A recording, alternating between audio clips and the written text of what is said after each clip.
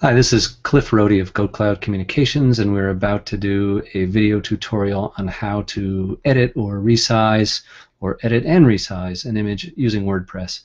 Now remember something here, it's always better to resize your images, to crop them, to do whatever it is you're going to do with an image before you upload the image to WordPress. But this tutorial is assuming, well, we forgot to do it this time, so we're going to use WordPress to edit. So let's, before we go any further, or without any further delay, let's go. And what I'm going to do is share a screen here so that you can see how to do this. Okay, so I've got a basic screen here open in WordPress. You can see that it's a post up here. It's all about roses, and we decide, oh, I want to add an image that I've got on my computer. So I'm going to go ahead and hit Add Media, and it's going to prompt me to find that image, and I'm going to upload a file.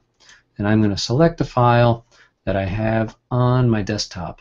Now, what I want to show you here is kind of important. You can see here that I have already changed the name of this file to say exactly what the file is about.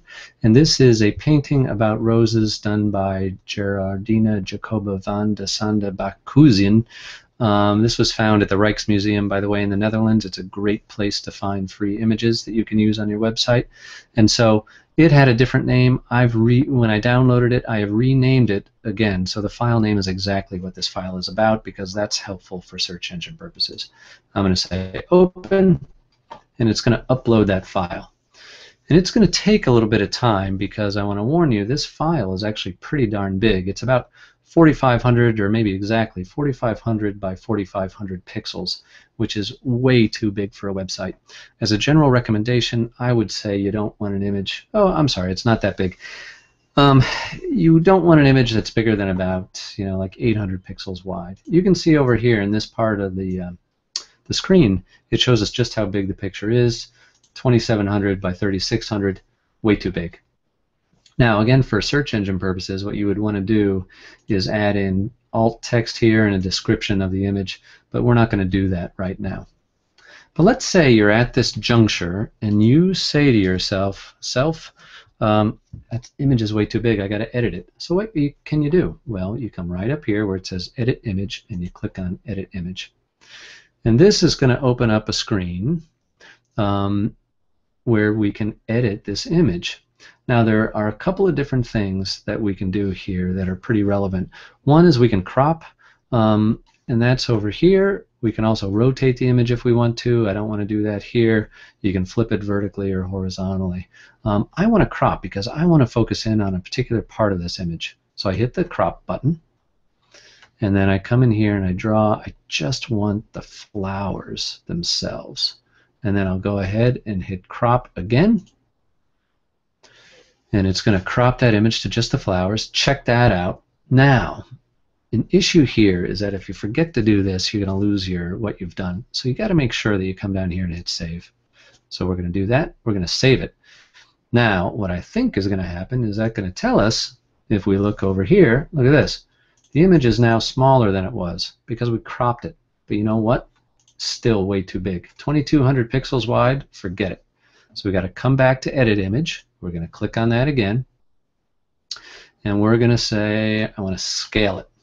And that you do by going over here where it says Scale Image. If you come down here, you really only need to set the width. I want to say 800 because sometimes, a wide screen, an image of that size looks pretty good. It's a fairly decent size image, but we're going to go with it anyway. You will see that it changed the vertical or the height pixels automatically. We're going to hit Scale, and that worked. And then we're going to hit Update, and watch what happens. It changed the dimensions of the file. So that's good, right? We hit Update, we don't have to worry about it. Sometimes I'll just hit Update one more time just to be sure, but there really is no doubt here. And you can see the file size has been reduced dramatically. It was probably in the megabytes before. I wasn't completely paying attention, but now it's only 166 kilobytes. Still a pretty good size picture. We can close that down now. Now, when we're back where we were adding the image, it's still going to have the original size there, but it knows that that picture has been resized. And so we can go ahead at this point and say insert it into the image, or if you're feeling like you're not trusting it, go ahead and exit out.